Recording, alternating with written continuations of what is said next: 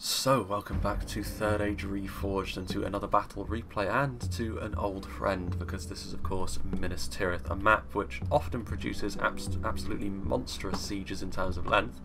This time it's actually not so long, by Minas Tirith standards anyway. Like 50,000 frames is obviously still longer than the vast majority of sieges that I even show. But for Minas Tirith, I've often seen it push into the 60k, brushing against the 70k range. So I mean, that is obviously very, very long. But on this occasion, slightly less, but still longer than most sieges we will see. And that comes down mainly to the layout, obviously, of Minas Tirith, a classic wedding cake style settlement where you have several layers, and obviously the defenders can then really bog the attackers down if they so choose. However, most of the decisive action will actually take place on the first layer more often than not, because it's where the attackers have got a little bit more room. The defenders do have to defend it most of the time, and that's where some gaps can be found that the attackers can take advantage of. But it is a themed battle as well, good versus evil, so I know that it didn't happen at sunset in the movies, but it is somewhat nice actually, a sunset siege from Minas Tirith, dusk over the southern kingdom. But let's go through the attacking armies first and foremost, as soon as the motorbike just outside stops revving. But we have Ranch B. Dressing, who's going to be playing as Mordor. That's a name that I haven't heard of, so perhaps a newer player. Moran on archers, always useful to have just some basic archers when you're on the attack in a settlement like this, as I often say. Orc archers as well. Orc archers are actually probably slightly better for it, just because they are cheaper, and really you're not going to be doing a huge amount of damage with your archers. They're just there to be slightly annoying. So I do actually prefer the cheaper option in this case, because Mordor have got plenty of places where they can spend a little bit of extra money. Moran on guard, basic spears, an interesting choice, not necessarily the worst choice though, because something that does often happen in Minas Tirith, because of how far apart the attackers often initially deploy in, cavalry sally-outs can be very effective on Minas Tirith, so having a few units of spears like this just to make sure that's a little bit more difficult can actually be very useful. Orc fodder can also fill that role, albeit to a slightly lesser extent, because obviously they are orc fodder. Generally speaking, their only real purpose is to get in the way of any kind of damage, and cavalry charges will still dominate them. Orc maulers with the armour upgrade, going to be useful against the defenders, because it is 3 Numenorian style factions that are on the defence today, all of which are very heftily reliant on their armour to absorb quite a bit of damage, so basic axemen like this can be very, very efficient. But of course, all Numenorian factions generally have decent ranged options as well, which of course the Orc maulers are very bad against, so a bit of a catch-22 there. Moran on infantry, they were always going to show up because they're reasonably cheap, reasonably numerous. They're not going to be able to outclass other line infantry from Numenorian factions, but if you have them in support of something a little bit stronger, that can be a winning combination often for Mordor, and it's often how they go about doing longer engagements, if that's what they want to do. Moran on infantry back there. If they want to do shorter engagements, however, these very shadowy gentlemen, the Black Guard of Barad-dûr, is often how they will do that, by trying to force their way through choke points. They can't afford to do that too early in a battle, because in Minas Tirith especially, choke points are relatively easy to bulk up on, and the mass push may very well fail in that regard. And these Great Shield infantry units are not actually that impressive in sustained melee, no better than really, really basic line infantry, so you do have to be careful. But of course the Great Shield, it doesn't only give them a big amount of mass, but it also means that they're very resilient to arrows as well, which can be useful in its own way when you're attacking in a siege. And he's also got some Olag High, some Troll Drummers, and some Uruk Captains back here, so the Olag High obviously really, really good as a bludgeon. The Troll Drummers will be really useful for keeping all of his basic units in line, and then his Uruk Captain's a unit of armour-piercing bodyguard line infantry, which can be very nice at the centre of a numbers-heavy army. That doesn't seem like it would be all that he would have brought. Maybe he's got some Nazgul hidden in there somewhere that we just can't see, or maybe some Adunheim shadow bows, but not much more. So he hasn't gone for like the full quality armies that Mordor can do, which I think is actually a good thing. Blessing in disguise, actually, I think, for the attackers, because in this situation you do need some armies to go numbers heavy. We have YZK86, a name that I do know very well, and he's going to be playing as Angmar, so he's got some Snaga, he's got some upgraded Witcher-armed pikemen on the flank, so he knows immediately, because he's obviously played this map before, being a hardy veteran of the game. He knows that some cavalry could be coming his way on a map like Minas Tirith, so he's got some pikemen already guarding one of his flanks. He's got some Snaga pushing up the siege tower, as well as some Angmar marauders, which are obviously the very basic entry-level line infantry for Angmar. More Snaga stalkers as well. The hardier line infantry unit, however, are the upgraded Guardians of Khan Dûm, Their most impressive asset is their defensive abilities, big shield value, armour, very, very tough to break down. Not necessarily the best at dealing damage, which is what holds them back from reaching the heady heights of something like the Alcarondas Legion or Numenorian Cohort.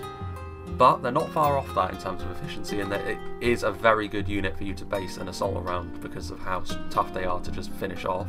There are witches here, as well as in the middle of these Blackwatch Legions, so Y2K will be hoping that if they do bulk up on one of those hills towards the top end of Minas Tirith, the witches can break them down, because you don't really want to be grinding into the defenders in that sort of situation, and it does give them a viable option for getting rid of them. Catapult, again, just for peeling away some of the walls. Witch-Arm Scourge Raiders for throwing those axes, again, can be very, very useful. Some Angmar Halberds as well, and some more Witch-Arm Pikemen. So yeah, he's got his defence ready, and he's got some Trolls of Gundabad in the back as well to be a little bit more mobile in case the cavalry tries to go back to the red line. Over here, we have another Mordor played by Windy Pops. Good to see him. And he is going to be having some morale on guard at the front. So once again, he's got some units just in front, making sure that enemy cavalry that comes out has a slightly harder time. As soon as the attackers start to group their armies together, it becomes a little bit more tricky for the cavalry to find gaps, because they can all pool their resources of anti-cavalry infantry to deal with them. Morale on infantry in big numbers as well, with the siege towers, again, classic. They will need some assistance if they're to make any real ground on enemies, but to push the towers up first is fine. Orc Maulers pushing up the ram. That's actually, no, the ram is that the wrong way around?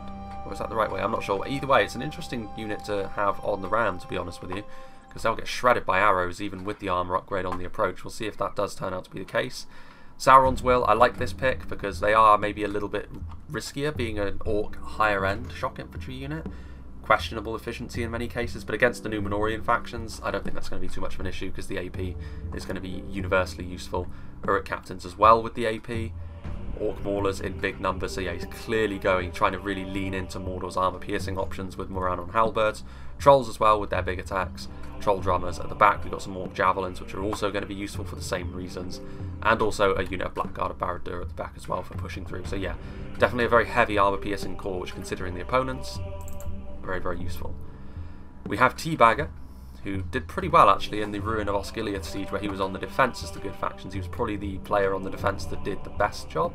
We'll see how well he does on the attack. He seems to have gone for a much more quality focused army than his allies, which is interesting. He has gone for the Melkor's Chosen, which I actually agree with bringing one of these units, because it makes sallying out with cavalry much more dangerous, because there's really nothing that the Numenorians could bring that delivers quite the same level of anti-cavalry devastation as the Melkor's Chosen. Even the Haven Knights aren't really capable of the same level of damage against other cavalry than the Melkor's Chosen are. They're a little bit tankier with their armour and their shields to other things like range damage. When it comes to just beasting it out in melee, really only the champions of the White Hand hold a candle to the Melkor's Chosen in that respect. The mighty Caragor Riders. He's got some Morannon Halberds as well. Temple Executioners, the first time we've seen them on the field. They don't have the armour upgrade, but still heavy swordsmen. They don't have the armour piercing, but still very, very strong. He does have the Nazgul, as well as the Temple Guard, Blackguard of Barad-dûr, Uruk Captain, Sauron's Will, and Olar Kai. So pretty much all of the really high-end Mordor stuff, except maybe for the Rangers, but they could be hidden, of course, are on display today. So it's a risky army in some ways, because they would be obviously choice number one to try and focus down with the cavalry sally out, or with Rangers or something like that. But it does help to offset the fact that Windy and the other lad on the other side, who I can't quite remember the name of, have gone for slightly more numerous armies. He's also got some Sauron's Will and some Halberds over here with a ram. And then the final attacking army we have is Harad, played by Valkarion.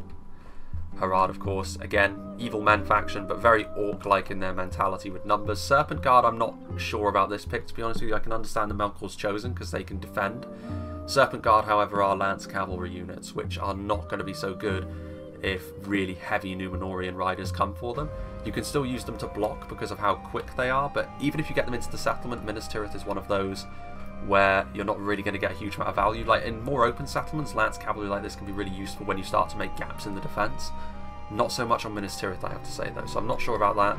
But Trollmen are always going to be useful because of their AP and how strong they are in melee. Ruhard Berserkers, again, cheap axemen, and much the same thing as the Orc Maulers, really. Dismounted Serpent Guard will actually do pretty well in melee, even against some of the bulkier Numenorian infantry. They will still lose against some of the higher tier stuff, especially without the armour upgrade, but against a lot of the basic stuff, they should be able to overpower it, actually.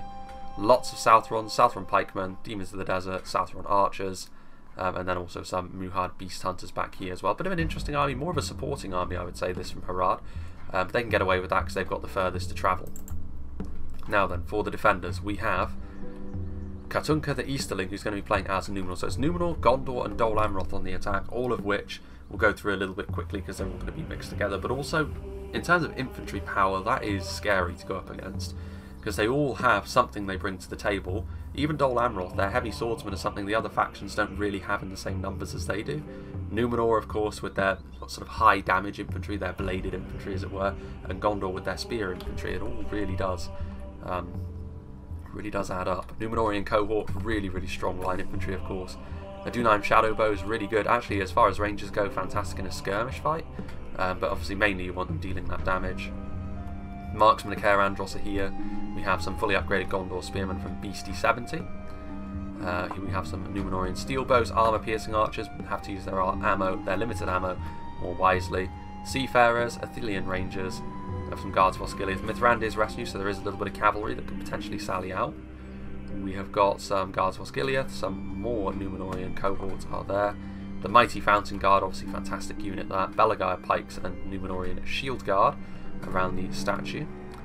Belagai pikes, fully upgraded Gondor spearmen, wardens, seafarers, Pelagian marines, Nim Lothian honor guard, Gondor infantry, seafarers. So still the Gondorian and the Numenorian players. The Ravenhounds of Andros. I think as we get in over here we'll see Dol Amroth, indeed we will, Starkiller X.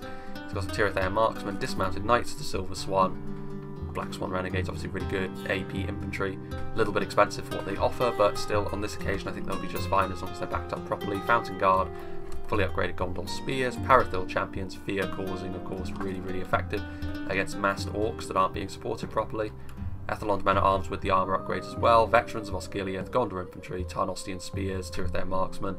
Veterans of Osgiliath are actually locked morale as well, which is a really nice thing. Haven Guard, Ethelond men-at-arms as well with all the upgrades. 2 units of Haven Guard actually, so he's double dipped, but if you're going to double dip on a unit, I suppose you'd want it to be the Haven Guard. Gondor infantry, and that's pretty much that. So I will actually make a little bit of a cut here, because I'm not sure the defenders are actually going to sally out here, because they do have 1 unit of cavalry. They might do, and if they do, this will be a shortcut indeed, but if they don't, it'll just be a case of slowly waiting for the attackers to group up and start sieging the walls. So I'll make a cut, and we'll rejoin when the battle begins. Some wards of Minas Ithil up there on the wall as well. So it would appear that this is where Beastie 70 is going to unleash his Mithrandir's retinue. I'm a little bit surprised actually to not see a couple of units of Dol Amroth Lancers as well. But it could be that going a lot more defensive on this map may pay dividends, although we saw last time, quite a while ago now, that the last Minas Tirith battle came out, a large cavalry sally out was actually very effective. He's going to be going after Ranchby Dressing, which is the name of the player I shamefully forgot in the composition phases. Yeah, the Mithrandir's retinue, very tough actually. I mean, they're going to be able to absorb a lot of arrow fire, which does make them a pretty good choice for something like this. However, yeah, the Melkor's Chosen are on the way out now, and considering it's only 1 cavalry unit, the Melkor's Chosen can freely basically hunt them down. I think the Serpent Guard are quicker than them as well, so to be honest with you, the Serpent Guard can catch up to them, the Melkor's Chosen can do the damage. He's going to be going after Ranchby Dressing. What is he going to be doing? Unfortunately as well, like, this is part of like Medieval 2's pathfinding, like, they're charging in, they charge into the siege tower though, but still, he did land a charge. He's going to be able to do some damage to them around on infantry. He does want to get out of there quickly though. Medieval 2's pathfinding there hasn't done him any favours, because he's caught now in the Orc fodder. And as weak as the Orc fodder are, you can see very quickly now as the Mithrandir's retinue continue to be caught in and amongst them, those spears will start to have their impact. And unfortunately their Beastie 70, a disastrous cavalry charge really. And that's one of the things that you have to be really careful when you're charging into the centre of an army that has these siege engines, because the pathing of Medieval 2 can do a lot of damage to you. And unfortunately Beastie 70 has fallen foul of that here. What could have been a really effective unit of cavalry for harassing the enemy and making their advance more difficult has proven to be pretty much at this point a total waste of money. I mean, he's got 10 of them remaining, but they're not going to be up to the same level as a full unit of them would be, and that oftentimes they're so difficult to wear down, because arrow fire is one of the main ways that attackers will try and do that to force them into being committed. But on this occasion, not going to be the case. Getting caught in those spears, like, it just goes to show that spears of any tier, you cannot just have your cavalry in there and expect it to do the business. And now they were stood still for just a little bit too long. Maybe he just didn't realise they'd returned from routing, and now they're going to get ripped apart by Y2K86's Trolls of Gundabad. with those nasty spiked clubs. Of course, this does mean that the Melkor's Chosen will probably not be used for their intended purpose. There's still the Serpent Guard sort of hovering around in front of the area there. There's also some arrows coming in, which again I'm not entirely convinced that's the best idea. Some TIRITH marksmen are starting to fire. Starting to fire on the units of branch speed dressing that are starting to move forward. What are they going after? Orc archers? Again, I'm not sure. Like these orc archers, until they get into a position. There goes one of the wall sections, but until they get into a position, for me, where they're able to attack you with some reliability, there's no real need to go after them in that way. Like, make the attackers force you to shoot them, basically. Otherwise, you're not really getting a huge amount of value. Like, going after these units back here is more worth your time. Because, yes, it's only morale on infantry, but you can start to cleave into their melee manpower a little bit. Get rid of some of those numbers. And the morale on infantry, at this angle, I don't know if their shields are coming into effect. But their armour is there, but it's not brilliant. Against higher end units like the TIRITH marksmen, the damage should be sufficient to start doing some decent damage to them. Mithrandir's retinue, on the other hand, they are going to turn around and charge. That might be enough to skewer a troll or two, actually. In the end, it just didn't have the impact that you would want it to. Serpent Guard are going to come in as well and hunt them down. And with their speed, and with the numbers being what they are as well, those two units there getting skewered. And that one, is that his general as well? That would be... I don't think so, because it would have said, our general flees the field. Yeah, it wasn't him. But a big loss that for BC-70. Wasn't really able to get any value at all from a unit that is pretty expensive. Not up to the same expense as Knights, but still, that's over 1,000 florins that have effectively been flushed down the toilet. And we know that mistakes for the defenders are often multiplied tenfold later on. It's definitely not something which makes the game unwinnable, but it is a value hit that they are going to have to work to overcome now. And it also gives the attackers all the time in the world to set up an assault before moving in, whereas if cavalry was out here, you can panic them into making a move, but that isn't going to be the case here. Meanwhile, over here on the front, we have just a single unit of spears from Windy. They're just out here. I'm not sure what they're doing. Maybe they're hoping to draw some attention from some archers or something. That's not going to happen at this point. In fact, they're so far away from reinforcements, you might even be able to just overwhelm them by charging out. I can understand why the defenders wouldn't want to do that, because it is still risky, because then the attackers would probably mobilise. But they're just out here, some of them carrying their torches as the sun goes down. Meanwhile, archers in position. They are firing now, the morale on archers, but I can't imagine they're getting a huge amount of damage, to be honest with you. The wall is going to absorb quite a lot of this damage. Any units they do hit as well are going to be armoured up, going to have their shields pointing in the right direction as well, so casualties to a minimum. And I think the defenders would do pretty well here, to be honest with you, to just hold their ground, absorb that damage. TIRITH marksmen are over here, but you can see that through sheer volume there are quite a lot of arrows that are finding their way into Minas Tirith streets, but there's not a lot of dead bodies here. I can see one actually over here. One Gondorian. And that is it. So yeah, if I were the defenders here, I'd definitely be counselling caution and just allowing this to happen, basically.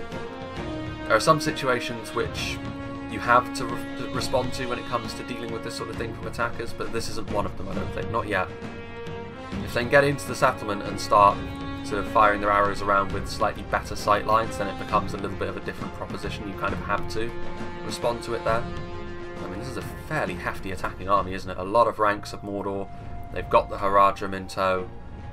Some Blackguard of Barad-dûr coming over. And then obviously there's the Witch Realm of Angmar as well, bringing some of their really nasty tools, including the Witchers. None of the Witch Realm units, though, none of the higher tier Witch Realm units. They have the pikes, obviously, but they don't have the Blackguard or the Hammer Guard by the looks of things. I'm a little bit surprised by that. It's not often you see that, but perhaps the money was such that they couldn't really afford that. And he went for Trolls instead, so it's interesting. I'd be really tempted by the Hammer Guard in these matchups, to be honest with you. They're hugely effective against armoured units. They may not have the same staying power in melee as a heavy swordsman like the Pharazim Swordmasters, but the amount of damage and havoc they could cause among some of these more basic units when the attack begins is really very, very high. Another section of the wall does fall, so we're still here in effectively the attacker's setup phase. You can see there is a little bit more movement. You can see the siege towers are starting to shuffle around a little bit.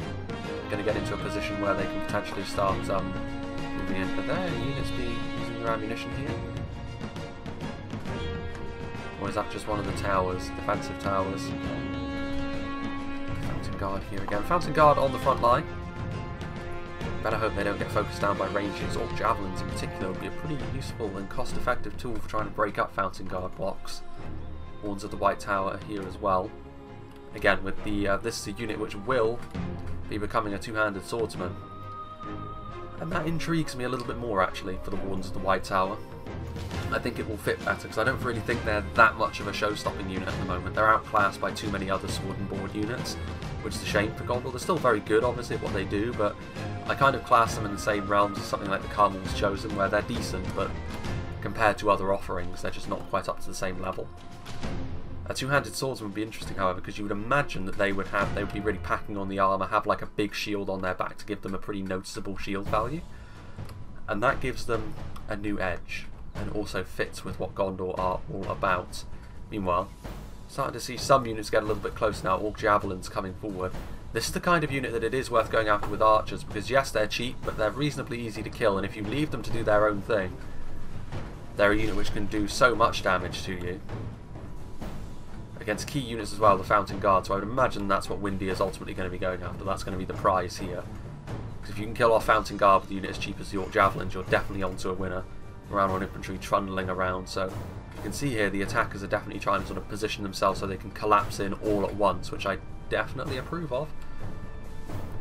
Most of the time we see the attackers lose a big siege battle like this, it's because they haven't committed in the correct fashion, and it kind of messes them up.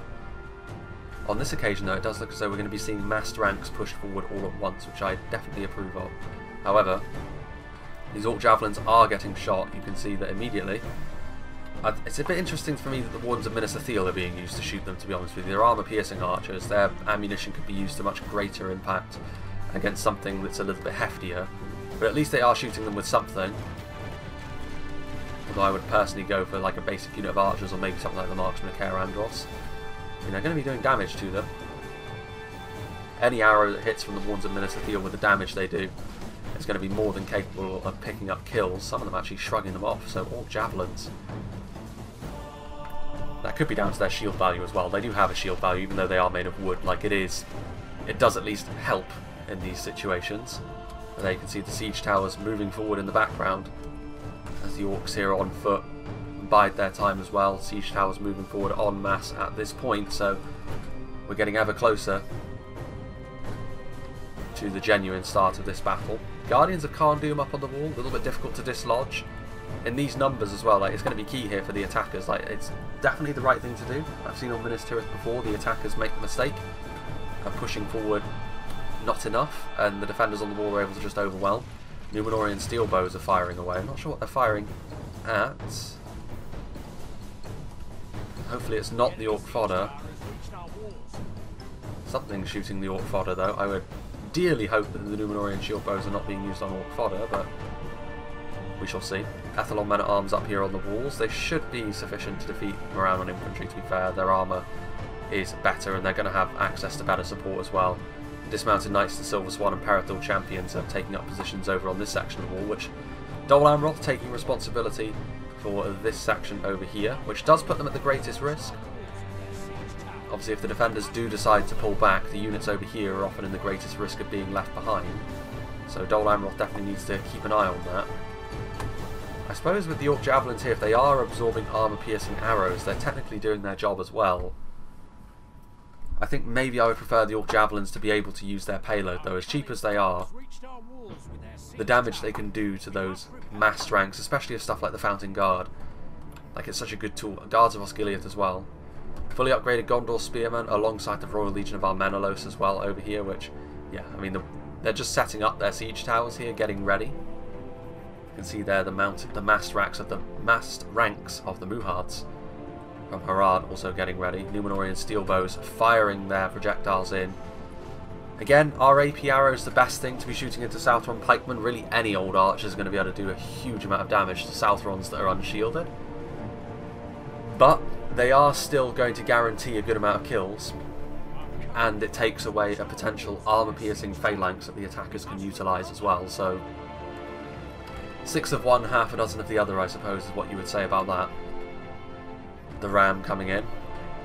The decorated gate of Gondor is going to be smashed down here. It's not quite so impressive as Grond, this ram, but there are limits to what we can do in Medieval 2. Well, dismounted Knights of the Silver Swan. They're going to be going after Snargastalkers. I mean, numbers might be an issue with Snargastalkers and Guardians of Kharndoom. That might be just saturating the numbers of the Knights of the Silver Swan, though. They may need a little bit of help. But there are more Ethelon men-at-arms. There's more than enough Dol Amroth infantry to go around up on the wall zone here, and I think Dol Amroth should be fairly comfortable here in trying to defend the walls aggressively. Mainly because if they do, you know, they are at the greatest risk of getting left behind, like I said, so they may as well front load, do as much damage as they can.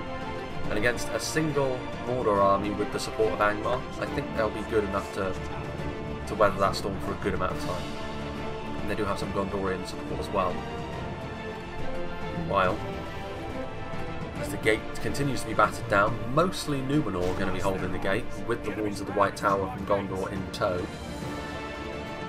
And there are plenty of openings at this point. It's sort of an eerie battle, really, because nothing really no significant blows have been landed yet. You could argue the Mithrandir's retinue, but so far it's one of those battles where when things start to kick into high gear, they really will start to get moving. And the attackers now, I mean, to be fair to the attackers as well, they've been allowed to move their army into a position where their reinforcements are pretty close, which again is good for the attackers. They appear to be setting up an attack on all angles as quickly as possible, and they have their reinforcements close by that their attacks aren't going to falter maybe to the extent that they otherwise would. Maraudon infantry charging in through the gates. The first orcs to enter Minas Tirith are immediately going to be met by Numenorian shield guard. And the Belagai pikes are also going to squeeze in to offer that phalanx support. Again, a classic combination of heavy spears and pikemen. Very, very difficult to break down, of course. A mass push will do the trick, but there's a time and a place for that, and it's not while the defenders are still at largely full strength. Maraudon Guard are going to get destroyed by Fountain Guard, of course, and the support of the Guards of Osgiliath are coming in as well. Orc Javelins are moving forward with the Southron Pikemen, but yeah, I mean, they're going to need the support of the Javelins here to really do their thing. There's Olag High back there as well. Guards of Osgiliath pulling back because they know that they are probably going to be in range of the Orc Javelins, whereas the Fountain Guard are close, as are the Numenorian Steel Bows, who are decent in melee. This is not the fight for the Olag High, I don't think. Sending them in against Fountain Guard is very risky. The Olag High will still take their fair share of kills, but like, the Fountain Guard is such a devastating unit of armour-piercing infantry that it's exactly the sort of thing you want against the... Meanwhile, the Snargastalkers were immediately thrown back by the Knights of the Silver Swan. Feeling very comfortable here. I mean, the attack has begun on the other flank, so I feel as though Ranchby Dressing should also be getting his men up the siege towers. Yes, Dol Amroth are in position here, looking strong. But like I said, sometimes there has to be a fall guy for the attackers, and I think just attacking on all fronts is the right answer here. Numenorian Cohort and Ravenhelm's Caer Andros up on the walls are going to be able to do some really, really nasty damage to the Maraudon infantry. So, it started off pretty well for the defenders, but you would expect that. That's how it often goes. Fully upgraded Gondor spears. A little bit less suited for the task, but they're still in a pretty commanding position. Maraudon infantry over here have actually managed to sort of secure a space up on the walls, interestingly enough. Royal Legion of Armanelos are obviously going to defeat them, but there's an avenue for potential reinforcements to get up that siege tower. Is it going to be taken? Not right from the off. Ashari Stalkers are there as well, so some rangers on the attack. Demons of the Desert, so the attacks, of course, have got a lot of tricks up their sleeve. Those javelins are being launched over the wall. They'll get a few kills, but not very many like that, to be honest with you. But yeah, Demons of the Desert, Witchers, Nazgul, Olag High are coming in here, but you can see that they are struggling. Like, the Guards of Osgiliath have been added to the front line, I think, to try and prevent anything drastic from happening. But yeah, the Fountain Guard going to be able to defeat the Guards of Osgiliath. More reinforcements are needed if they're going to push through here. Meanwhile, the Olag High, Trolls of Gundabad actually from Angmar pushing in. Warns of the White Tower and Seafarers not being able to use their javelins as a result of that blitzing assault. But still, a lot of Trolls being committed forward very quickly. They are being supported, but I can't help but wonder if these Trolls have been committed into the right fights. Like, I feel as though alongside the Blackguard, when the defenders were weak enough for a mass push to work, probably would have been better. White streaks there from Rangers, which, yeah, it's the Athelian Rangers firing in. Potential for friendly fire there, but we'll see. I mean, trolls are here. Fountain Guard, like, they're just going to be so good against the trolls, that's the thing. Javelins coming in from the Seafarers as well. They're not quite as devastating as they used to be, but they still have a really high missile damage, to be honest with you. And they're decent in melee as well. Meanwhile, over here, still not really anything happening. I think they do need... well, actually, one of the siege towers is being used. Morale on infantry immediately being met by dismounted knights to the Silver Swan with some Ethelond men-at-arms in the reserve. Yeah, that's not going to go too well. They need to be pressurising a little bit more than that, I think, Ranchby dressing. Newer player, so that may very well explain that. But, I mean, Y2K isn't a newer player, so, I mean, he should be more willing, I think, to push in, and he has been. He has pushed in to this section of the city over here. Snargerstalker is obviously going to get destroyed by Ravenhelms in melee. You can see the trolls in the background there fighting through the main gate. More units coming in now. Black Swan Renegades will actually be pretty good against the upgraded Guardians of Khan Doom. There are gaps being exploited here though. Starkiller X being a little bit slow. Not really squeezing in as quickly as would have been nice, but I can see why he wasn't, because those Witch Realm Scourge Raiders now have got a decent shot. They're being shot as well though, the Scourge Raiders, and they're not particularly good under arrow fire, so you can see there the Black Swan Renegades doing a good job there, sandwiching this Angmar assault over here meanwhile. Seafarers, I mean the trolls have done damage here, there can be no doubt about that. But have they done enough damage to justify them being pushed in so aggressively like that? I would question that. The assaults up on the walls over here, you know, the dying embers of those Orc Maulers getting finished off by the high tier defensive infantry. Some Muhards are up on the wall now, Muhard Berserkers. And to be fair, against Gondorian Spearmen, they should be pretty good, but obviously they've taken damage up till this point, so they'll be able to make an impression. There's another unit of them on the way up here as well. This is good. They've identified probably the weakest section of the defence on this wall, and they are pushing in on it pretty heavily. And that should coax more resources away from other places, which they can then pressurise in turn. The Royal Legion, meanwhile, I mean, credit to them around on infantry, they're still fighting, but obviously they're not making that much of an impression in terms of damage. Royal Legion of Armenelos really filling their pockets in terms of kills. With another unit of Muhard Berserkers up here, that should spell doom for these Gondor Spearmen unless they get some support in double quick time. More Berserkers filtering their way in. Meanwhile, over here, a big push in from the Blackguard of Barad-dûr. Now, this is a little bit of a chaotic situation for the defenders to deal with. Maybe they weren't expecting such an aggressive push in of infantry now. And that's going to force some of the defenders that were actually guarding the main gate to turn around as well. So there is... I mean, this is a dangerous situation. The defenders, I think, if they're serious about holding the bottom layer, they're going to need to send in another unit of serious infantry. I mean, the Seafarers have got a clear shot through this avenue. As soon as they're out of ammunition, though, they're going to need to muck in melee. Ones of Minas Ithil are already in there. Not very many of them, but I mean, still, individually an impressive unit. Shadowbows look to be out of ammunition, interestingly enough, so they must have been shooting in. Again, very hard to keep track of ranged units and how well they're being used.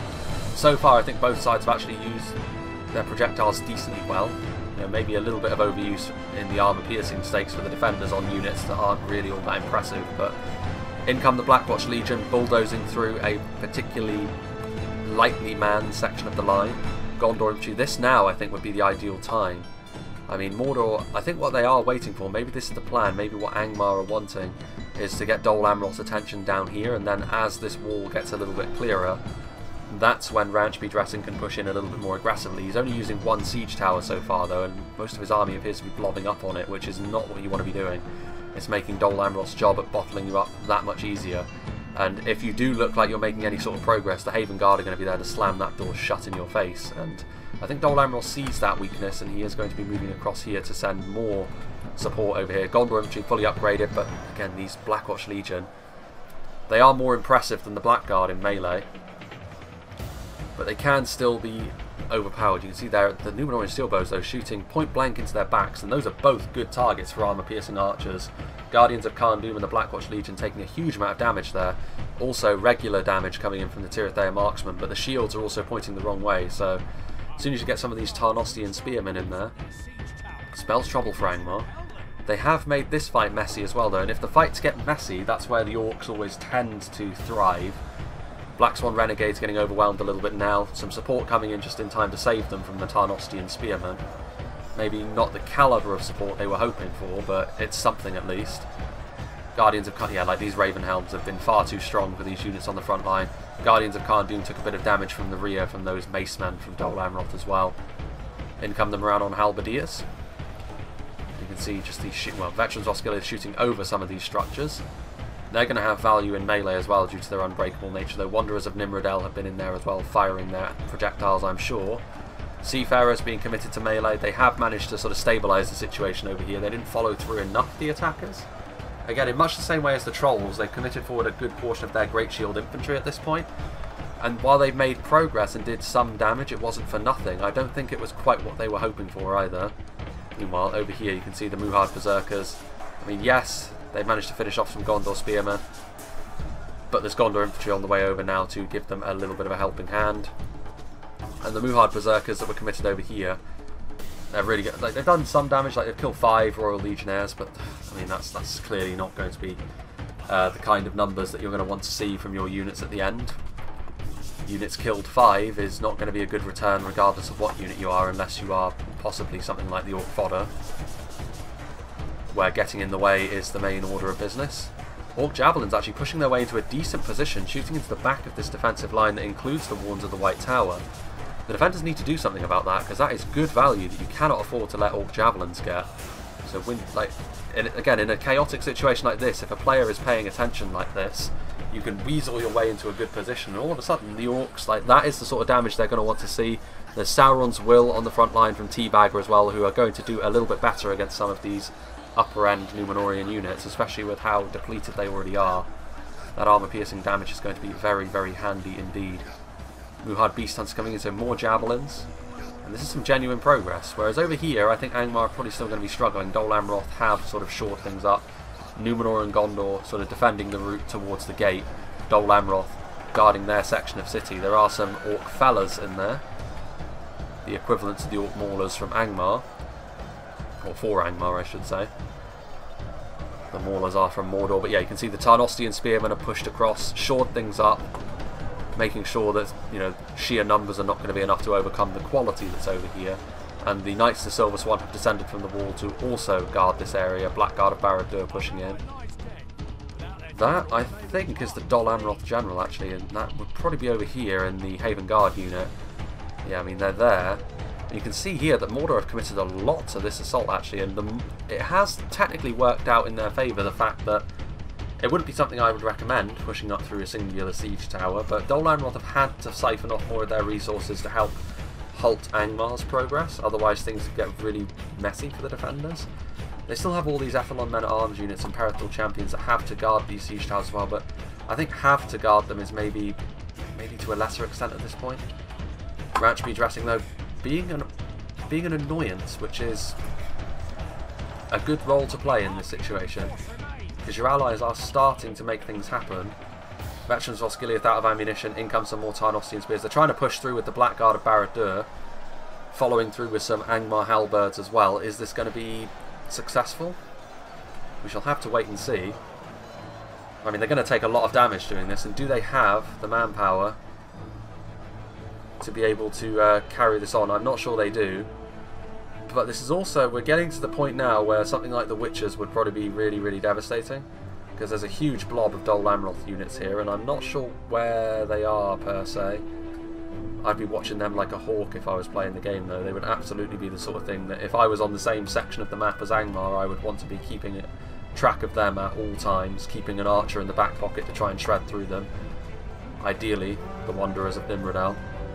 Speaking of Rangers, the Athelian Rangers are in position here, getting into a position where they can shoot through that gap in the wall, try and do as much damage as possible to the attackers on the approach, and they're going to do so. Southrons back there, Muhards, easy kills for Rangers. Maybe not the most glamorous units to be killing, but they're going to be killing them in high numbers. Numenorian cohort trying to shore things up. They're going to destroy Blackguard of Barad-dûr in melee. They'll actually be alright against Troll Drummers as well. Troll Drummers not really the sort of thing you want in close melee with upper end infantry like this, to be honest with you, but here they stand. Meanwhile, up here on this section of wall, Serpent Guard, like Harad have been trying to sort of filter in units, keep these units occupied, which you do need to do, to be fair. Like, normally I'm not a fan of like sort of sending in units one by one just to be slaughtered, but you need to keep these units up on the wall so that your progress on the lower ground, through the gaps and through the gate, is able to be maintained without reinforcements being able to come across. You need to keep the enemy occupied as best you can. And Harad were always going to be playing more of a supporting role here. Their Demons of the Desert are still a potentially really, really useful tool. Serpent Guard are a good unit, but not quite up to the standards of Ravenhelms and Numenorian cohort. Trolls over here, I mean, still over here is where the battle is at its messiest. There's a lot of empty space at this point, neither side really rushing in to occupy it. Windy is now with his Orc Javelins. They could do a pretty decent amount of damage. Numenorian Steel Bows being brought across. They could charge into melee and do a decent job at holding. The attack through the gate has been sort of slow at this point. Steady, but slow. Guardians of Kharn defeat seems certain. Yeah, and I mean, we're seeing units that are going to be able to overpower Guardians of Kharn in terms of quality, which is the key here. Angmar's assault at this point has started to peter out pretty badly. I mean, this is where I can see that I saw the Witchers just then. There goes one of the attacking generals. And the Witchers are over here. I mean, certainly this part of the settlement represents the best possible value proposition for the Witchers. I mean, look at that. That huge blob of primarily Dol Amroth troops, but with a few Gondorians mixed in there as well. I mean, there's Nimlothian Honor Guard that are potentially sallying forth. I can understand their want for destruction, but is it really worth going after Orc Fellas, potentially losing your Nimlothian Honor Guard at the hands of the Witchers just to kill some Orc Fellas? It puts the pressure on, but at this point the Nimlothians are committed. If they turn their backs, they're in trouble. Like, they're in. And I think they may well live to regret that. I think the Witchers will probably be waiting for a bigger blob than just the Nimlothians, but it would be very, very tempting, I think, for Y2K to try and get into a position to grill them. Maybe they will. We shall see. Meanwhile, Orc Javelins. Windy's done a good job at positioning his Orc Javelins so far, I have to say. Finishing off those Numenorian cohort that did ultimately kill the Trolls. But the Javelins have been, like, hiding in plain sight in many ways. And the defenders haven't shut them down quickly enough. Like, they're a cheap unit of Javelins, but they're going to do the business here. And that Numenorian cohort, which was, you know, it would have been around sort of 30, 35 strong, have now been finished off effectively by Javelins. Fire arrows being utilised by the Marksmen of Carandros to try and break what's left. Trollmen are now up on the walls. That is a different proposition entirely for the Numenorian cohort to deal with. Still a few Serpent Guard. I mean, you can see there that there are Rangers shooting in, which should be enough to honestly do a lot of damage to those Trollmen. They don't have the best armour, so once their hit points are gone, they're going to do a lot of damage to them. But they're forcing them to use their Ranger ammunition at least at this point. Royal Legion a little bit scattered actually on the walls at this point. Numenorian Steel Bows coming in to support. Those Muhard Beast Hunters actually firing in from the siege tower. It's a little bit difficult to do that purposely, to be honest with you, but they're doing it. And the Royal Legion of Armenelos taking some damage. Meanwhile, the Serpent Guard have actually flooded in. They've actually taken good advantage of a gap here. Getting into the marksmen, they do need to be careful, because of course there are still spearmen at large, but charging in there and causing chaos, which is exactly what the attackers want. They want to see more gaps. They want to be able to flood in and do that damage. Meanwhile, I can see the green fog of where the Witchers once were. There's a lot of dead veterans of Osgiliath there, but it doesn't look like it was... Well, I mean, it's hard to tell because there were already so many bodies there, but clumps of bodies, I mean, it did look damaging, to be fair, but not match-endingly damaging. A few Serpent Guard getting finished off there. Tarnostian Spearmen are over here. What is going on over on this section now, where Dol Amroth still have resources? I mean, they pushed across with more of their Ethelon men-at-arms. Still, Ransby Dressing is persisting with this one siege tower approach. It was working to an extent, but now it's going to start going back the other way. Now he's just feeding kills into Dol Amroth's infantry, and that's not what you want to be doing, really. So we get up close and personal. I mean, the Orc Maulers, I mean, in theory, the Orc Maulers and Moranon Halberds are actually those are Moranon Guard, never mind. But yeah, the Orc Maulers are actually pretty good against these Western men-at-arms style units. Moranon Guard won't be so much, though. But numbers depleting. Uruk Captains are still there. I mean, just look at this. Like, I'm not sure what he's trying to do here, but I can't imagine that that was purposeful. But at the end of the day, it's still been somewhat useful. I heard the Haradrim horn blaring in the distance there as they push in to try and really put some pressure on. I mean, Southron archers are going to get butchered in melee. They're going to try shooting point blank. In come the Orc Fellas to try and envelop the gatehouse defence. Pelargir Marines are fighting hard to try and prevent them from doing so. Witcher and pikemen are there. Tarnostian spearmen are pushed across to try and help shore things up. But I mean, it is getting more desperate for the defenders at this point, you'd have to say. They're starting to commit units in and trying to plug gaps with units that maybe aren't the best. Wanderers of Nimrodal are going to get closed in on by Southron pikemen. I mean, they're not going to last long if they start getting shot by something like the Adunheim Shadowbows. They're already shaken. They're in a little bit deep without any support. But they're preventing those rangers from firing into the assault on the gate. That's going to kill them in double quick order, though. The Trollmen were finished off pretty heftily by them as well, to the point where the Ravenhelms and the Numenorian cohort are still holding on to this section of wall up here. And yeah, Numenor and Gondor triumphant up on the walls. But that was always going to be the case. I don't think Harad went in here fully expecting to be able to take the walls. Those white streaks signifying the ranger arrows. Southron archers being finished off by Numenorian cohort, to the surprise of absolutely no one. Southron pikemen are routing, following their rough treatment at the hands of the Adunheim Shadowbows. Are the Witchers still up and operational? They look like they only did one volley, so I would imagine they probably are. But who knows? They could have all been shredded pretty quickly by archers and we never would have noticed, because that is the Witchers by their nature. You really want to be doing that if you can as well. Still a unit of Blackguard of Barad-dûr sitting in reserves. They still have some pushing power. Meanwhile, up here on the walls, a real heavyweight clash here between the Nimlothian Honour Guard and the Temple Guard. The Nimlothians should win that. They've got a little bit of support as well from some Dol Amroth units here and there. Numbers advantage. Temple Guard are ultimately archers, you know, first and foremost as well. So Temple Guard trying to get into a position to use their arrows, I would assume, and not being allowed to. This is a bit of a concern for the defenders, though. Melkor's Chosen are now running roughshod in the backlines, and they're going to be more dangerous than Serpent Guard.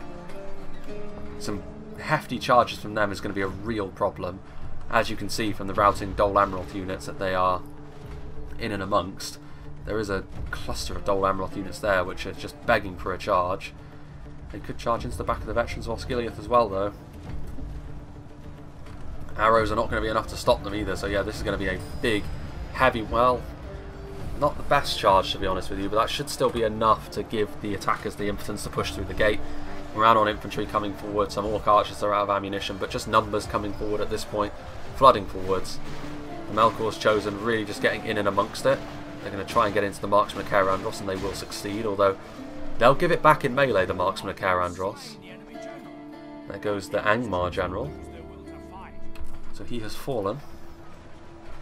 Melkor's Chosen pushing in. Again, it's just quite messy, this. They can't really get a clean charge off because there's so many units pulling back at this point. And that is going to be the order of the day, I think. The defenders are going to start trying to pull back. And like I kind of feared, Dol Amroth have been left behind. So the defenders maybe didn't organise that as well as they otherwise could have. There's still a lot of prized assets, really, that they have effectively left. And that's not really what you want to be doing. Perithal champions pushing through. They still have a good chance to actually do some good damage down here at the very least. Those Nimlothians are going to be able to finish off the Temple Guard, for example, which is an important target. They're trying to pull through, trying to pull back with as many of their units as they possibly can, but Serpent Guard are probably going to charge into the rear of them. There's Tarnostian Spearmen, I think there's Haven Guard in there, is there not? No, there isn't. Well, I mean, finally, this one siege tower has been conquered by Ranch V Dressing.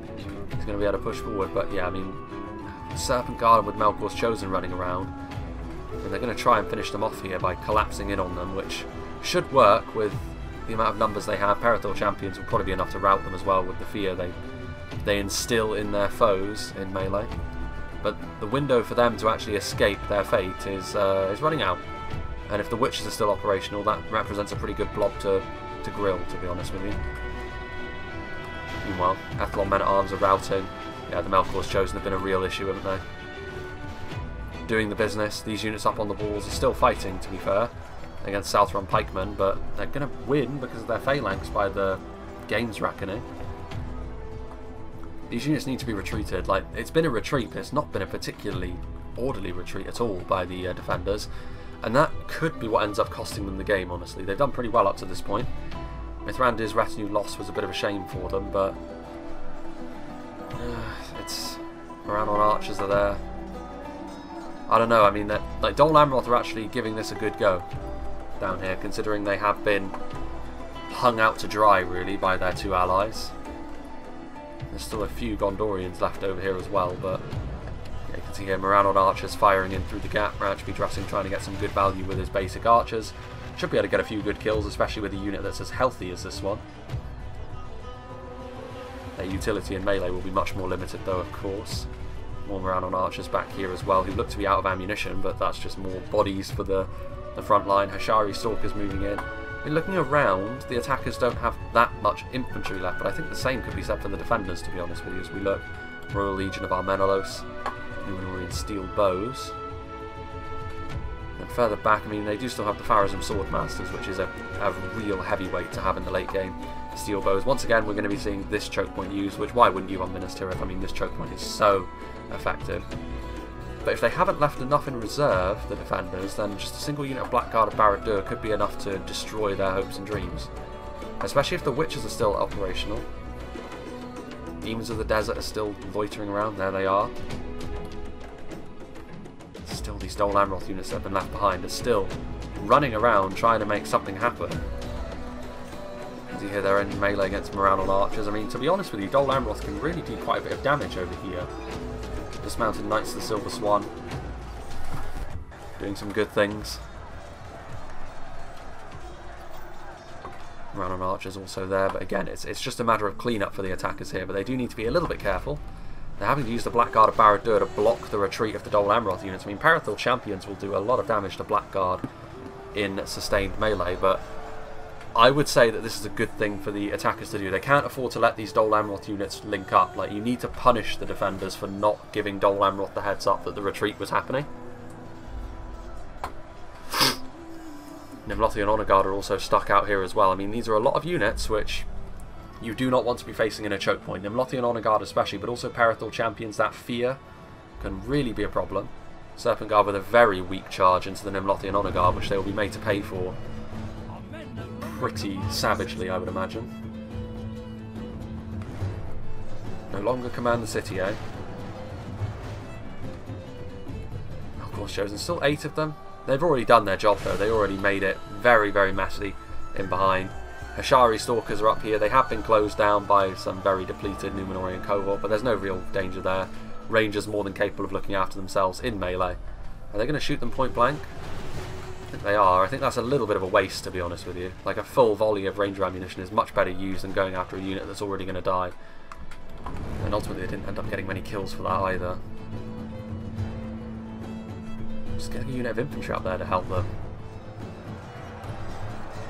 Blackguard. Victory seems certain. You can see over here Witcher-on Pikemen also pushing in, helping to shore things up. And this is going to be the end of Dol Amroth and the Nimlothians. I'm sure they'll fight to the bitter end, but they have been left behind. And they'll have to lay down their lives because this little cluster of units over here has been doing pretty well, pretty consistently. The Tarnostian Spearmen, though, are on the verge of routing. They've got cavalry in their back lines. They're only up against Morannon archers, though, so I mean, as long as that cavalry doesn't cause them to rout, I'd expect them to stabilise, to be honest with you. Knights of the Silver Swan are going to be providing that morale boost to them as well. Could be sufficient to finish off the Morannon archers, which is better than nothing. I do think Dol Amroth has done pretty well so far in the given situation.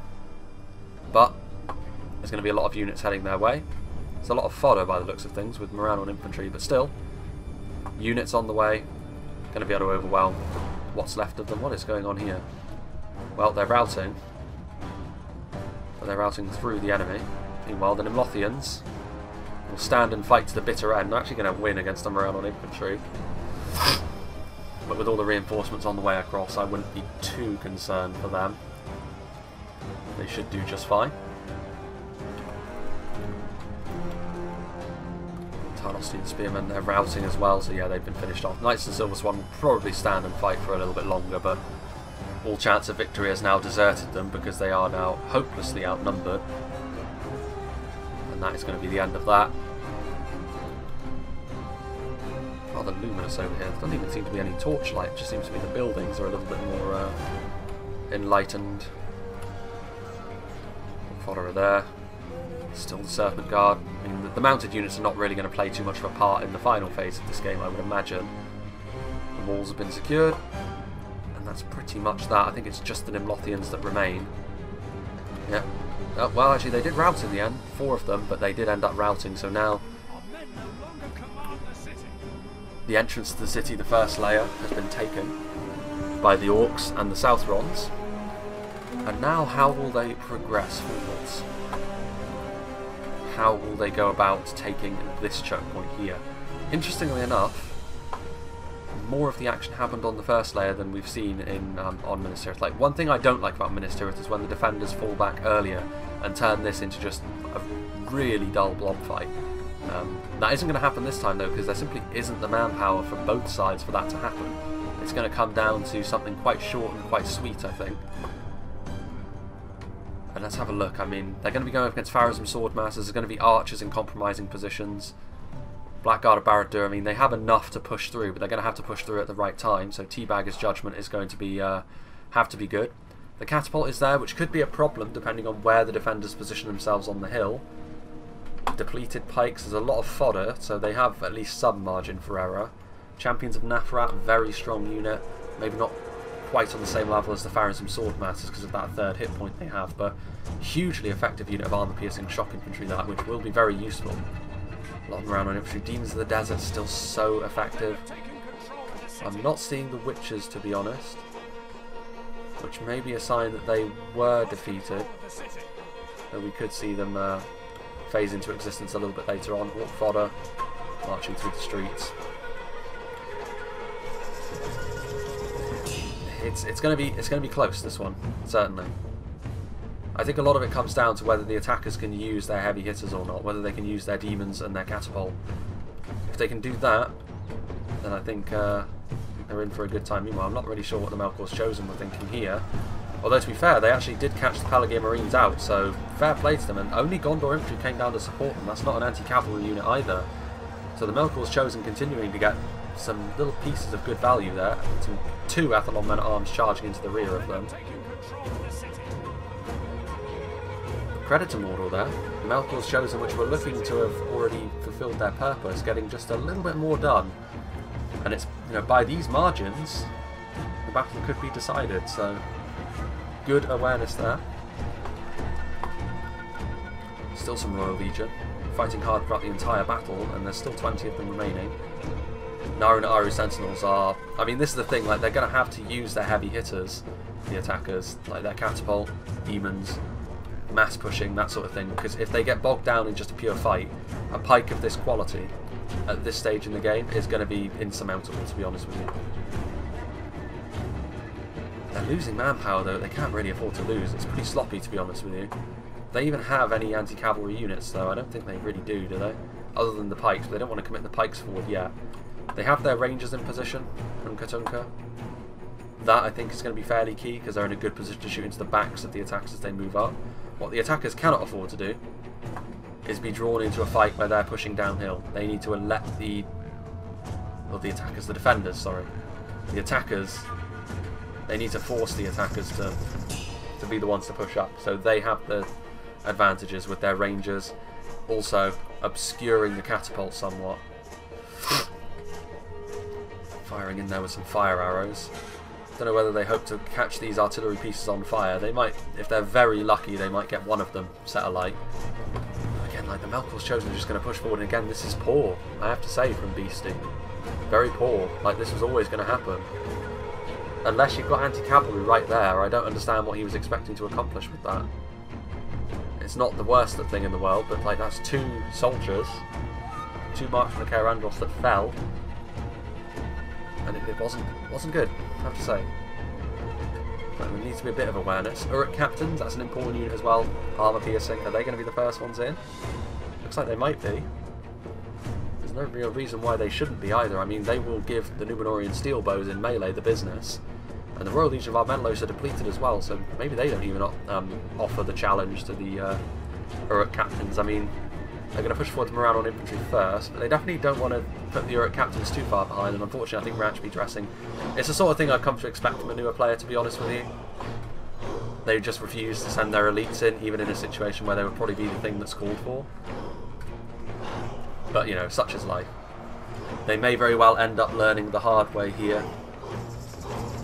if they allow their manpower to get ground down by the defenders, they don't stand a chance, heavy hitters or no. The Melkor's Chosen are going to move forward. One TIRITH Air Marksman and one Athlon Men-at-Arms joins the fray. These Melkor's Chosen have been far more awkward than they had any right to be, really.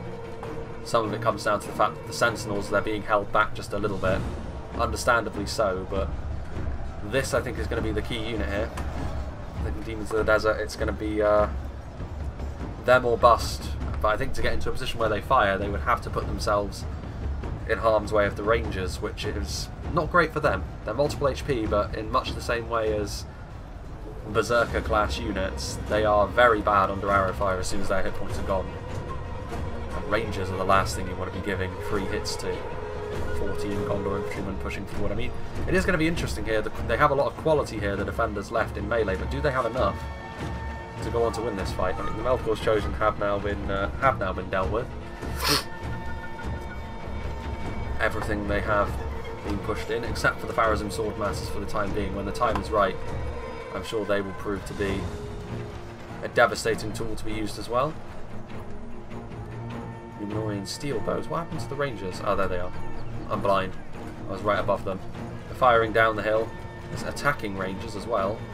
Numenorian steel bows, sword ammunition, so they have some good ranged units. Fire arrows, some of them hitting the deck. Don't know if that morale debuff will necessarily be enough to make anything significant happen. But, I mean, this is it. This is really for all the marbles. The Troll Drummers, I'm not really sure what's going on here. Sort of a phased retreat. Maybe they're trying to get them out of the way for the Rangers and the Demons of the Desert. That is the way the attackers win this game, I think. If they don't do that, then I do think they get ground down by the Sentinels and the Pharazim Swordmasters. Because they have Uruk Captains, they have Champions of Nafrat, but they're fighting uphill into a pike block with some decent range support around it, which means, you know, sheer might on its own is not going to be enough here for the attackers. But they need to be prepared to push forward when they can. They definitely have decent numbers left, enough numbers I would say. Champions of Nafrat are way too far away though. Demons of the Desert have also retreated further back, hoping to wear them down just a little bit before delivering the hammer blow, I suppose. Whether that will actually come to fruition, I'm not sure. Neither side seems too eager to use their resources at this point, but that's going to play more into the hands of the defenders, I think, as they continue to hold the line. And now you're starting to see units of 50 break, which is not good because you still need the numbers if you're the attackers. When push comes to shove, you're going to need to try and overwhelm the Sentinels and the Swordmasters. The support they've got around them is enough to sort of keep them propped up as well. Maybe the Adunheim Shadowbows ran out of ammunition there. They were using their ammunition earlier after all, so they're going to pull out their swords and try and make something happen in melee. But, I mean, the defenders, they are running out of manpower at this point, and the problem is, I think eventually what's going to happen here is they're going to run out of things to counter the Demons and the Rangers with. And when that happens, I think they're doomed. Even with their melee power, I think they're not going to have enough. We'll see though, it's going to be interesting. You can see over here the Royal Legion they've been pushed off to the side a little bit. The Black Guard of Barad-dûr are sort of perpetually routing in the middle there. 141 Orc fodder moving in to try and help things. I mean, the fatigue is going to shoot up on a hill of this size, which is going to favour the defenders as well, but not sure how much of a factor that's going to be. They've got the reinforcements on hand should they be necessary, but yeah, I mean, fodder is not going to be enough to turn around this fight in melee, I do not believe. Here comes the fodder though, nonetheless. Fodder is best used when it's combined with something a little bit more robust. But I can understand them not wanting to commit their Champions of Nafrat just yet, because that is the biggest heavy hitter in melee that they still have left, the attackers.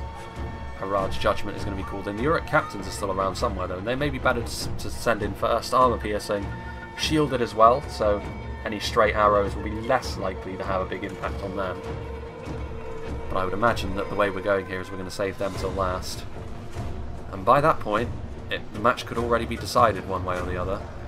I mean, yeah, these fodder are going to break in double quick order. They've got basically no support on the front line at this point.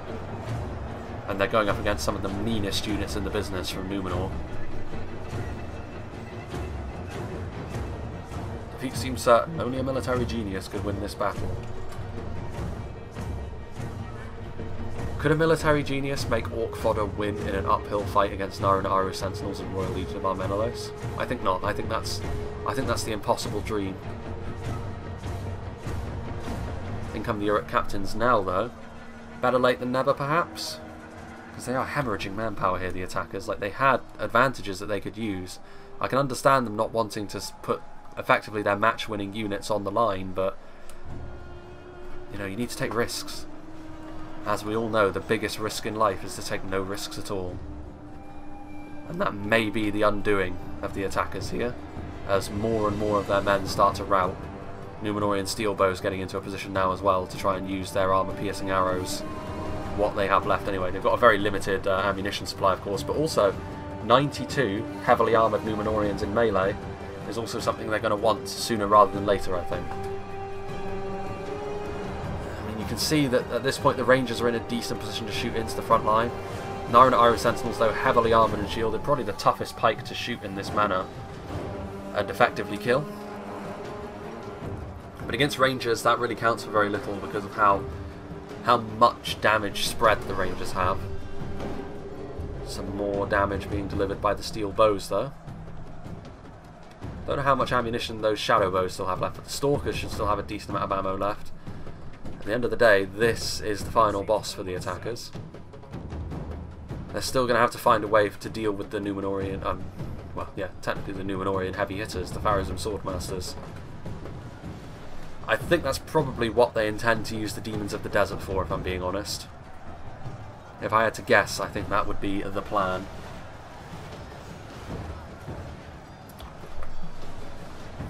Catapult being trundled into place. Rangers are still there.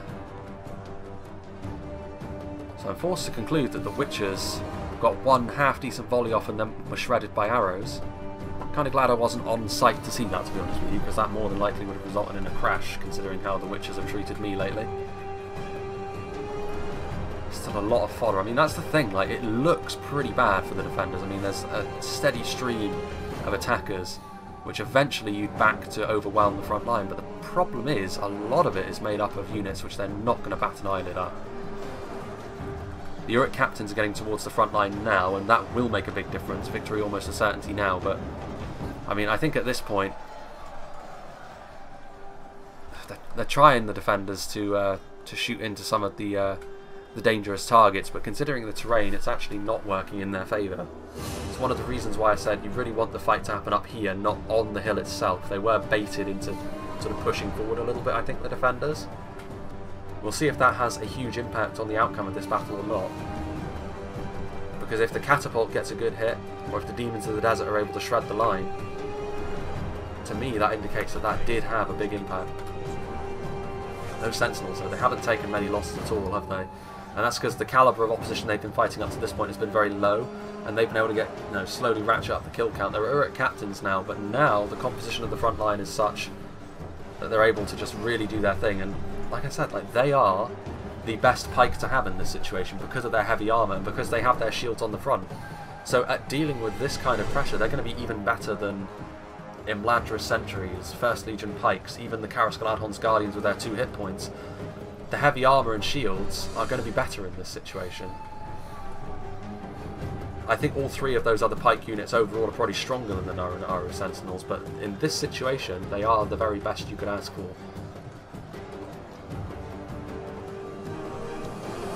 Now back down the hill. Still ammunition on these Rangers. But, I mean, are they going to be able to utilise it all? This front line is... I mean, it says victory seems certain for Mordor. I'm not convinced by that, especially not with stuff like this. 42 Orc fodder, routing off. Allies have fled the field like cowards. I mean, that's a bit harsh on Dol Amroth. I think their final man died in the middle of that mix there. Those Rangers still going in. Those Kaerandros marksmen slowly but surely are grilling a lot of those units that are on the way up the hill. So I mean, it is having an impact. Every little helps. Man, it is warm today, let me tell you. I think this is going to be the only one I record today, because, man,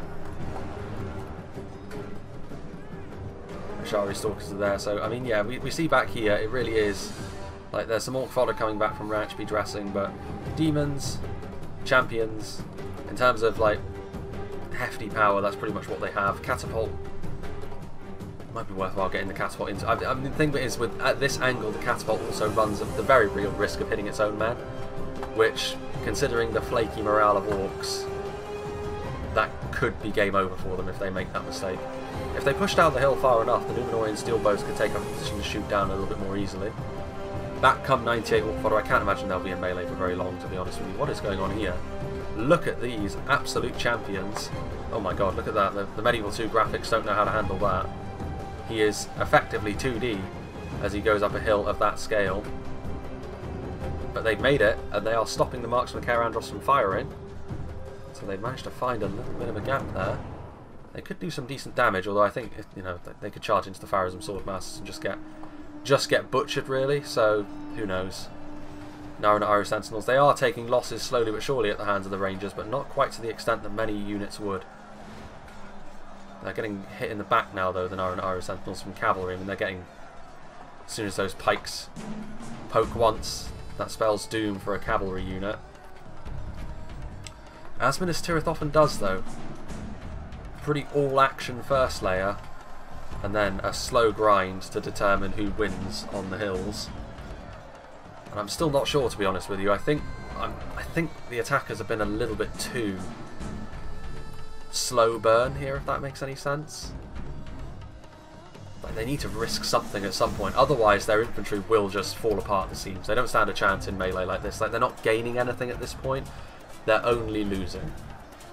Like, they're trying to use their rangers to kill the Narran Iron Sentinels, but at this point it's not having the impact that you would want it to. It says victory seems certain still, but like I said, I do think that the defenders have been guilty of this as well. Like, there does come a point, I think, where you do need to heed the warnings the game is giving you. As the orcs continue to flood uphill. The rangers are now getting into melee, the Adunai shadow bows. That should be the signal, I think, to send some reinforcements in. Even if those steel bows haven't used up their ammunition, there's a very real argument for putting them into melee at this point. Because those pikes need help. The Pharazim Swordmasters even could be sent in, I think, at this point. Then it would coax the Demons of the Desert forward. Opportunity then for the steel bows to use their AP arrows to good effect. And possibly even win the game by doing that. But time will tell, because I'm still not entirely sure, to be honest with you. If we have a look at the percentage of kills, the defenders are losing by a single percentage point at this point. But look at the quality of the defending units that are left, especially them. It represents a big spike on anything the attackers have. Yes, the champions of Nefrat are very strong, but if you were to send the two units against one another, the third hit point makes a big difference. A big difference. There goes another general. Exactly what the defenders would have been hoping for. The sort of thing that can potentially send a unit into, send an army into freefall. I mean, this should really be the signal that the defenders need to send more to the front line, because they're trying to push through. I mean, that's a lot of routing coming off now. A lot of the sort of lower end stuff is now turning tail and running. Here we go. Pharazim Swordmasters, I mean, they're in no danger of being shot actually from this angle, so it makes a lot of sense. And those Adunai shadow bows are going to get destroyed by the mightiest swordsman in the game. Those pikes have taken damage at this point, though. There's only 18 of them remaining, so actually in close quarters, when the formation started to get buckled, those Uruk captains did do the business. And unsupported, the Pharazim Swordmasters will have a bit of a task on their hands. In come the champions of Nefrat. So this is it. I mean, this is where really the match is won and lost. Can the Pharazim Swordmasters beast it out, or will the attackers be able to position themselves in such a way that they defuse the situation? There's a lot of routing going on, though. Like, this is the thing. Like, all of these supporting units, which would have been fresher earlier on, they're off. Like, they're leaving the battlefield at this point, not wanting to stick around to get disemboweled by the Pharazim Swordmasters. And who can blame them? Demons of the Desert getting closer, but the angle isn't right for the demons. Those Marksmen of Carandros still slowly but surely killing things. Like, they've been really trying to get these steel bows into position, but I think Katunka at this point, he needs to just shoot from somewhere. Even if it's up in the air and looping shots, just because I can see that he's not going to commit this unit to melee until it's used its ammo, but melee may be the answer here. Getting that manpower on the front line, because I mean this is exactly what the attackers are doing, to be honest with you. The Demons of the Desert, a unit that hasn't used its ammo yet, is being committed to the fight, because they do still have a good amount of strength to offer, and now they're pushing through. And from Valkyrion, that could be, or Valsarion? Valkyrion, I think, sounds more correct, but with that move, being bold, they could have just won the game, because I mean the Demons of the Desert, as soon as they get all of them through, they could turn around, and one volley is enough at this point. One volley breaks the back of this, I think. If they don't get a volley off, however, that could be enough to give victory to the defenders, to be honest with you, because the Pharazim sword masses have done a lot of damage as they push through. They're going to charge back into melee, and they're getting shot at this point. They've given the steel bows a chance. I think it'd be harsh on Harad here, because they tried to make something happen, and I think ultimately it isn't going to work for them. Those armor-piercing arrows are going to give them... yeah, they're going to give them the business, aren't they? It's a real shame, actually, because I think Harad had the right idea there. And I always want to praise people who want to be bold and on the front foot and try and make something happen like that. Unfortunately, however, I think on this occasion it hasn't worked. Armor-piercing arrows now finding their marks as well. Champions of Neferat. Yeah, the Pharazim Swordmaster is going to be able to beast this out, aren't they? Especially with the support they still have to come from the steel bows in melee. I think the steel bows are going to close in. I mean, Demons of the Desert, 12 of them is still enough to do some significant damage. Marksman Andros grilling yet another important target. Grilling really has been the word of the day, really, hasn't it? They're trying to get away, but it's not going to be enough, is it? Numenorian steel bows are going to hunt them down to the ends of the earth. Pharazim Swordmaster actually now, if he seems certain, are you sure about that? Our Pharazon here, in his golden pope hat, is getting passed around a little bit by these champions. I mean, they are actually fighting relatively evenly. Having said that, there are Uruk captains in there as well, which were a little bit healthier a moment ago, so that obviously does skew the results of the test somewhat. And Demons of the Desert would have been swinging as they push through. I mean, I don't really know what the point of this is personally. It's not going to achieve anything in the long run. Yeah, our Pharazon killed off. He has fallen. If anything, they could end up actually awakening these Belagaya pikemen once again. One of the things that you can do when you go into perpetually routing units like that is you can make them come back from routing because they're in the town centre, which wouldn't be great. I mean, it's probably a last-ditch thing from Valkyrion to try and win. It's not going to work. Like, there's simply too many steel bows there. Catapult trying to do its thing, finally going after the Marksman of Andros. They've been slowly but surely little flea bites onto the attacking army. Pharazim Swordmaster 32. They're trying to push through with the Champions of Neferat. All in for Harad. They're going to go for the TC. It's not going to work. One of the attacking armies falls. That was not the Uruk captain, so Ranchby Dressing is still there. Y2K, it's not him either. It might be Windy. His army finally giving up the ghost. Marksman of Andros are there. I mean, they haven't. And demons are all gone at this point. And now the steel bow is going to be able to turn around. And with their arrival on the front line, I think that will be that. And the defenders will defend the White City, albeit not very many Gondorians are left standing now, is there? Mostly just pure Numenorians. I'm sure Castamere will be pleased with that. In a roundabout way, he's got what he wanted in the end after all.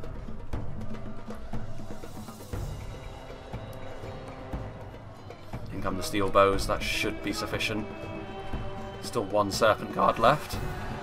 That surely will be the end of him. Indeed it is. Brutally gutted. Champions will stand and fight to the bitter end. Y2K trying to... I hope he's not trying to wheel his catapult fully away, because that just extends the game beyond what is necessary. The Harad General falls. And the Pharazim Swordmasters are going to push down the hill. They can fill their pockets in terms of kills if they want by charging through this fodder. Yeah, there's no need for this from Y2K. The match is over. At least face the right way when you die. Champions of Nafarat still fighting hard. They're engaging in the spirit of things. Look at all this running that's happening. There we go, that's a little bit better. Charging the catapult crew in, seeing the writing on the wall, and that is going to be that. These orcs are going to get absolutely slaughtered on the way forward. 3 Champions of Nafarat remain.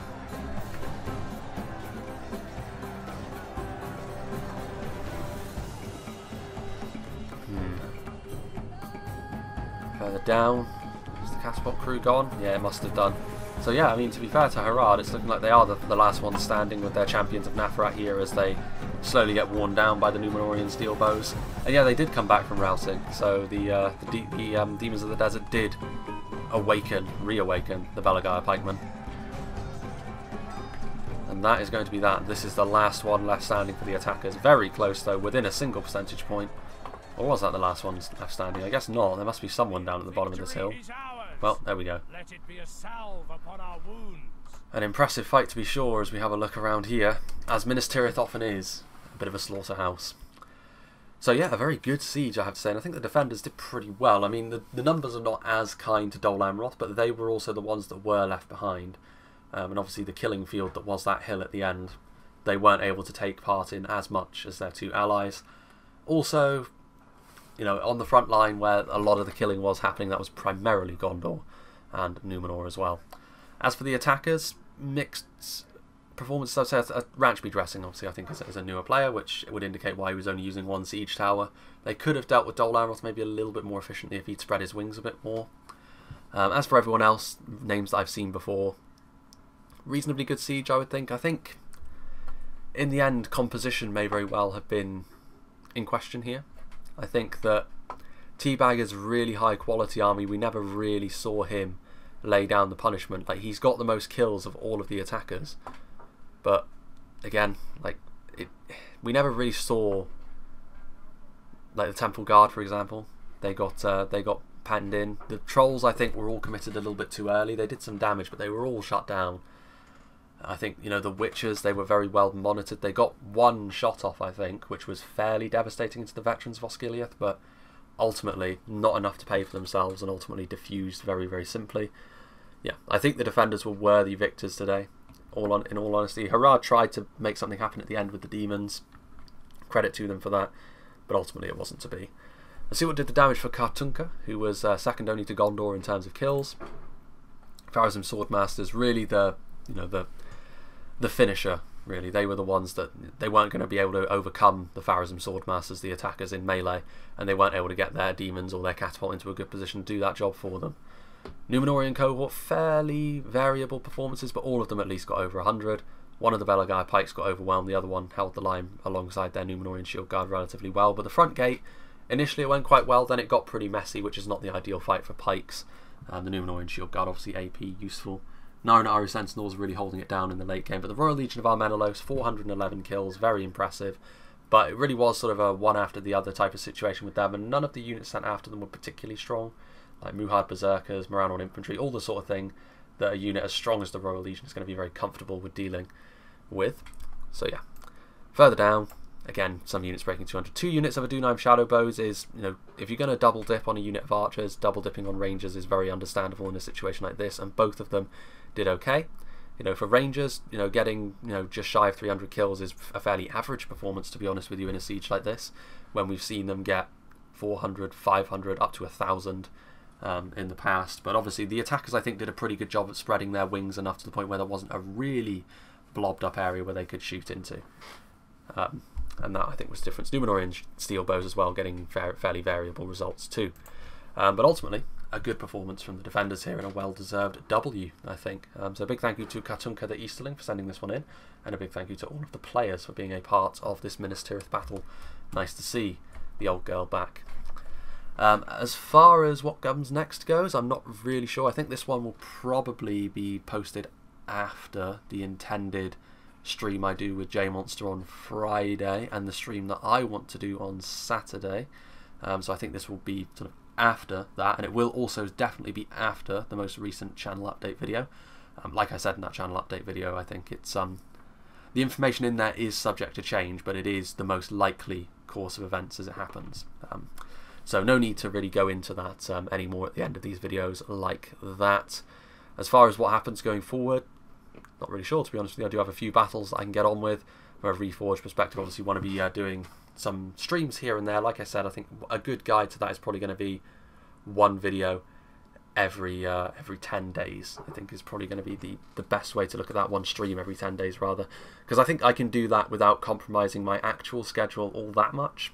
But we'll see. We'll play it by ear. It really depends on how well they're received, to be honest with you, how much it impacts my schedule. If people want more of them, then obviously I can replace some videos with potentially a fairly hefty streaming day. But it really does depend on how well it's done. Like for now, the intention is to still primarily focus on just the videos, because I think that's kind of better for this format, especially with Total War. Like I think Total War streaming outside of campaigns, it's kind of difficult to get the nice camera angles and the nice cinematics that you want when you're playing in multiplayer, because you kind of have to look down from on high and look at your armies moving forwards. But like I said, it's all subject to change, really. I'm definitely someone who doesn't have a really rigid schedule.